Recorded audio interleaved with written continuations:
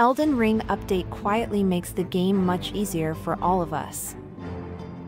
FromSoftware has released an update to make Elden Ring much easier for all players. Since the Shadow of the Erdtree DLC, many players found the bosses too challenging, sparking complaints. FromSoftware responded swiftly with a new patch to make the game more accessible to less experienced players.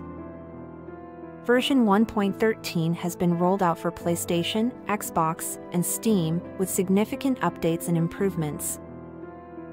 It includes 40 bug fixes, quality-of-life improvements, and enhancements to ashes, incantations, skills, spells, and armaments.